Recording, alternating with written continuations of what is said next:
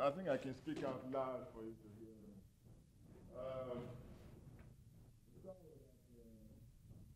Our guest speaker for tonight had some delay, can't go on the morning. So right now, we are pleased anyway to announce to you that the guest speaker is here at last, and the lecture will proceed as we had planned it. I have the pleasure to introduce to you Mr. G.O. Okwaka, who is presenting the Consul General of Nigeria, the Consul General of Nigeria in New York. Mr. Okwaka.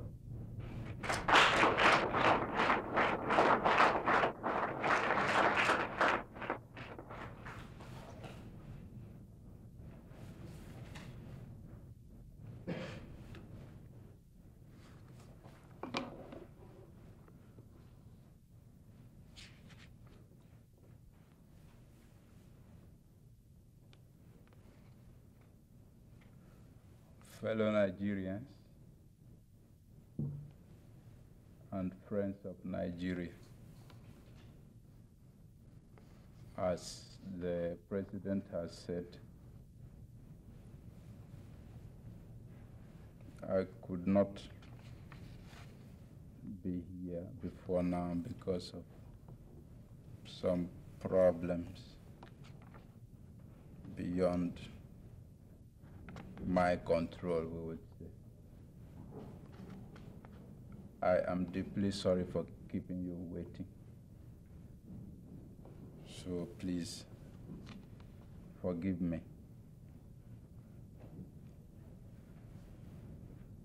On behalf of the Honorable Consul General, who has sent me to represent him, I thank the Nigerian Students' Union at Iowa State University for your kind invitation to participate at the first ever Nigerian Week.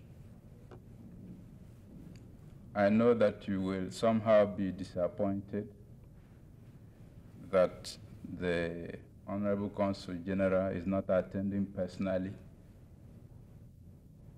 He has asked me to apologize on his behalf because your invitation came when he had accepted another equally important invitation for another occasion. I am very pleased to be called upon to present a brief expose on the role of the military in Nigeria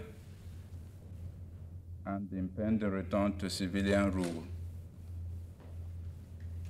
No topic could have been better suited for this occasion because we have an opportunity to reflect on the state and expectations of our fatherland at this crucial transitional period. I will not bother you with stories of what Nigeria was during the colonial era. These are well known to all and sundry.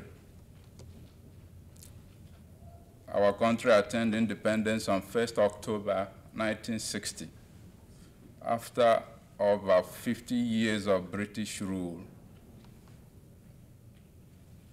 The civilian government, which took over from the British, lasted for 5 years. Disruptive forces in the form of ethnic particularism quickly led to the collapse of political structure, which culminated in the military takeover in January 1966, and which in turn led to a civil war from 1967 to 1970. From the ruins of an unfortunate fratricidal war, the military were able to keep the country stronger and more united. Earlier on, the creation of 19 states had diminished the fear of the minority groups, enkindled the spirit of competition, and intensified the economic development of our people. Under the military regime, the activities of pre-independence period, which were characterized by lack of coordinated and development programs, gave way to regulated economic programs, which laid emphasis on the development of the infrastructure, namely the construction of schools, roads, rails, airports, telecommunication, water supply, and other vital amenities. Attempts were made to meet the requirements of a potentially vigorous economy that had suddenly awakened. The boom in oil caused an explosion in economic activity. Consequently, growth was overwhelming and remained insatiable. Our facilities were overloaded, and the inevitable result was that it would take time and practice to put things together satisfactorily. And that's why you hear of crash programs here and there. The rudimentary financial arrangements which had served the interest of the colonial administration have been overhauled. The ownership of our capital base has been restructured so as to allow Nigerians to control their destiny.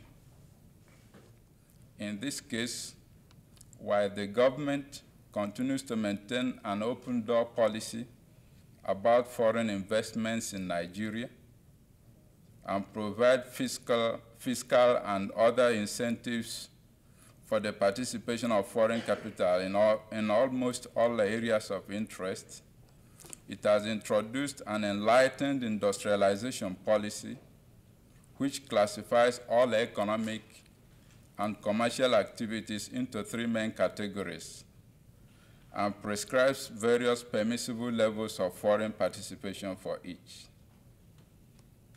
This arrangement is designed to ensure indigenous participation in the economic life of the nation, guarantee active local support of foreign capital through shared risks with Nigerian capital, and diffuse pent-up feelings against neo-colonialism, which is seen through the semblance of exclusive and therefore seemingly exploitative foreign capital.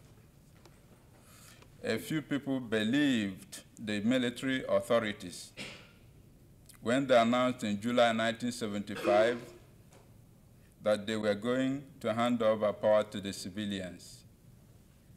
But today it is a reality. The military have not only fulfilled their promises, but they are doing so ahead of schedule. Indeed, political civilian rule has already been introduced at the grassroots with the local government reforms of August 1976, which brought local administration to the common man. This was followed by the drafting of a new constitution, providing for a presidential system. The Constitution was examined and adopted with some amendments by a democratically elected Constituent Assembly. The final draft was launched by the federal government last year. Then the ban on political activities, which had been enforced since January 1966, was subsequently lifted. Consequently, 5 political parties have now been formed and are actively campaigning for presidential and gubernatorial elections and for elections to the federal and state legislatures. Today, our strength at home is reflected in the success of our dynamic foreign policy. Today, our country is a friend to all and enemy to none. Today, our country's voice is heard at the Security Council, of which we are a member. Our influence is strongly felt in the various international organizations. Our troops are keeping peace in Lebanon and in the Republic of Chad. Today, our goal towards a strong Africa through regional groupings such as the Economic Community of West African States, ECOWAS, is in the process of being realized. All these achievements are a credit to Nigerian diplomacy. Some people have criticized the military administration for its decision to move the federal capital to Abuja, for its radical reform of the land tenure system, for allegedly going back on its policy of free education at all levels, for its failure to nationalize all multinational companies who have dealings with the Pretoria and Salisbury regimes, or Salisbury, whatever you call it. Others have condemned outright all the achievements of the military administration on the ground that it has failed to give the country a reliable national census. But experience has shown that most of these criticisms stem from vested interest and ignorance of government attitude and decisions on these matters. It is now left to the civilian administration to prove that they are capable of governing the country, that which they have been itching for during the past 13 years. In this vein, you as students and leaders of tomorrow have a primary role to play. You should bear in mind that no society has ever been changed by people who live outside it. The change always comes from within. So no amount of criticisms you make from here will change our society unless you go home and operate from within. That's when you finish your course, instead of staying here and squatting here and there, and constituting a burden to our very good hosts, and forgetting that your proper place is at home. The change, as I said, the change always comes from within. You must now join hands with your colleagues at home and elsewhere to give our country the right and disciplined leadership. It is not enough to blame the military for what you believe they have failed to do, or what you feel they have wrongly done, or what you think they should have done. The question now is what you yourself can do for that country. And since Nigeria has adopted a presidential system more or less modeled on the presidential system of our host country, you are in a better place to contribute more meaningfully and influence the course of events in the crucial days ahead. I thank you for listening.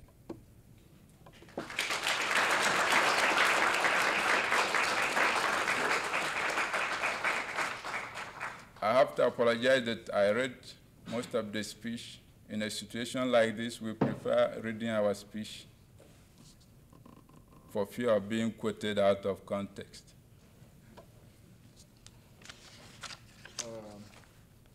Thank you, Mr. Okwake.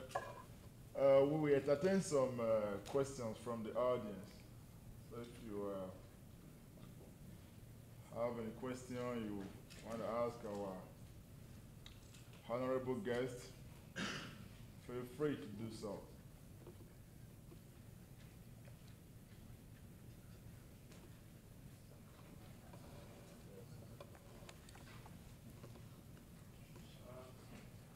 I'd like to ask the speaker from his own opinion of the current political trends in Nigeria now.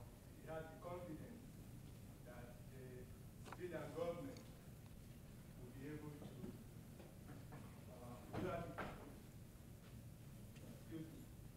from the political activities in Nigeria now. He has the confidence that the civilian government will be able to live to the expectation of Nigerians.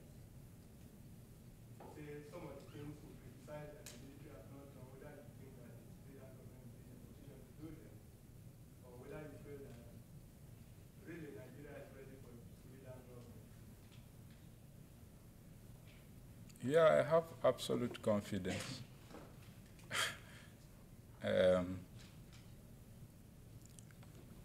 In the civilians.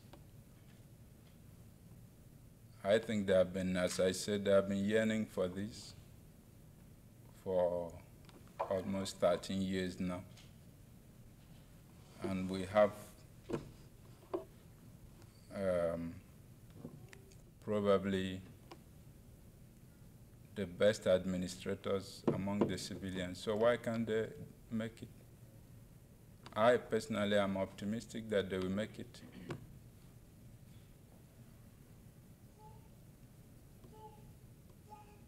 There are bound to be some problems, you know, which from time to time makes you feel, demoralizes you, but I think that eventually they will triumph. They have no alternative anyway. Their failure means the military continuing. And I think they have been saying that they want the military to go. So this is a lifetime challenge.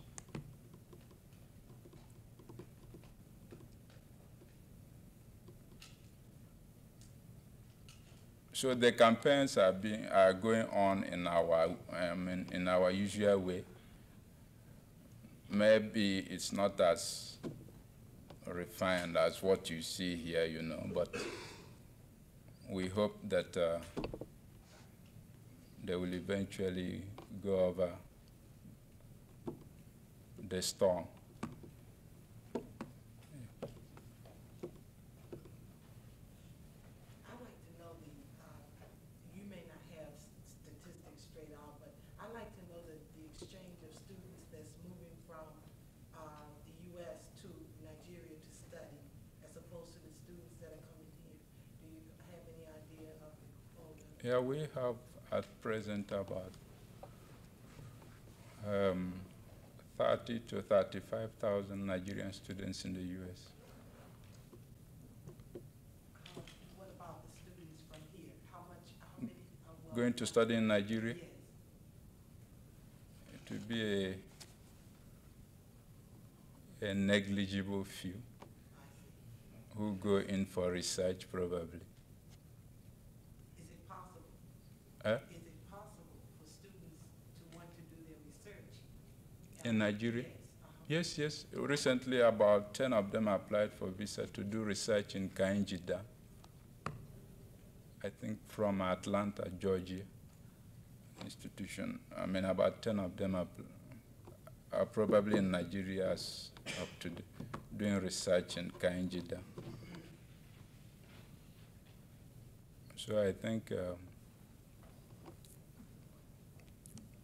I hope they'll be able to pay their fees.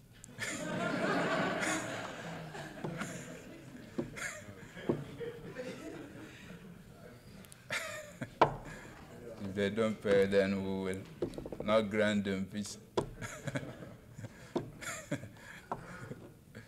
Ben. You said something about free education, and what I seem to understand is that the military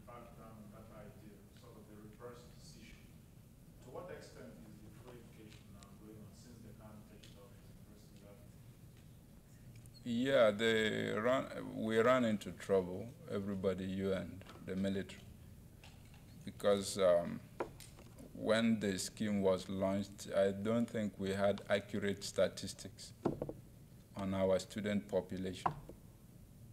So we thought with the oil boom that we could have coped up with the freeness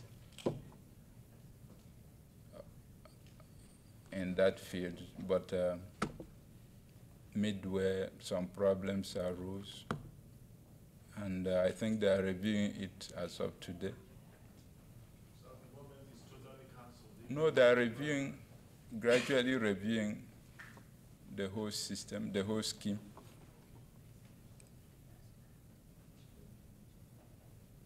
There are students still on scholarship, isn't it? I mean free in the sense that, say, like the primary school. Yeah, most of I think the scheme is probably functioning 60–70%.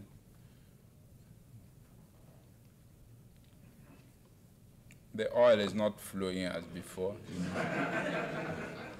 So the free education will also match pari passu with the flow of oil.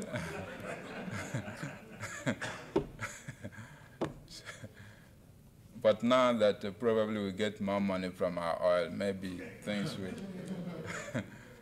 after the OPEC meeting, yeah?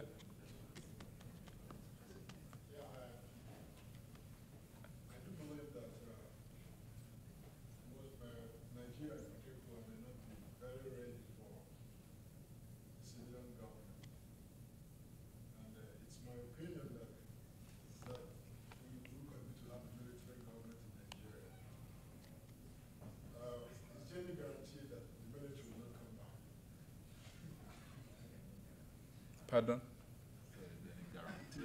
Is there any guarantee? Yeah.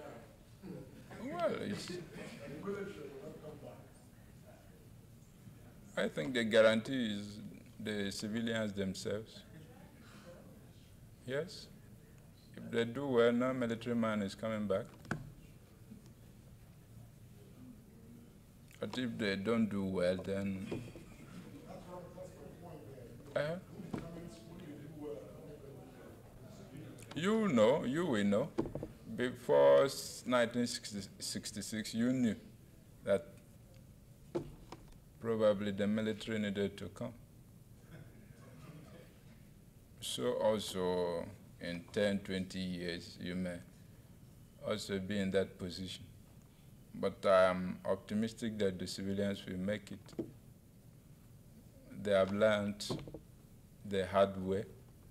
Their counterparts here and elsewhere have been enjoying and have been in prison.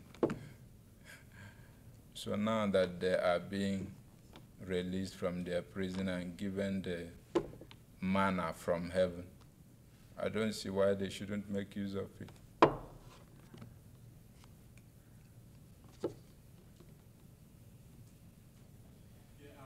You said something about every Nigerian should try to go back home as soon as they finish. But how could you go home if you don't have the incentive to go? We hear stories about students going back home and having to come back, because they couldn't find the proper job they want.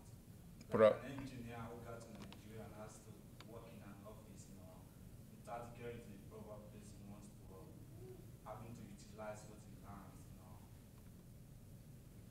So what's the government doing about, trying to pull students from the US back to Nigeria and giving them what they really want to do? Instead of just, putting them in the ministry or where they don't want to work. Because that's what happens every day. If we knew one or two who have gone and come back, we would have hired some sociologists amongst us here to examine them. And you find that they are more American than Nigerian. And at times you find that maybe they got married here, their wives were here, and they just told them, please wait, I'm going to see what is happening. So they go home and go to one or two offices, they say, no hope. Then they just jump into the plane. And any one of you who is serious in going back will find a job. Look at the Indians are managing our railway. It's because we don't have people to mind them, probably. Yeah, but it's not a matter of that. It's a matter of an individual who wants to exercise what he learned. It's just not a matter of just going back for the sake of going back. You can't go back after wasting 4 years here and a lot of money and get back to Nigeria. Without really being productive or productive. Well, one is you have to accept the system at home. Our hosts here have their system, isn't it? There is an American system, isn't it? I believe there is an American system. There is also a Nigerian system. When you are in the US, you have to accept the US system. And when you go back home, you have to try to live under the Nigerian system. If you try to import the American system to the Nigerian, then that's where the conflict starts. Because here, for example, you pick up the phone.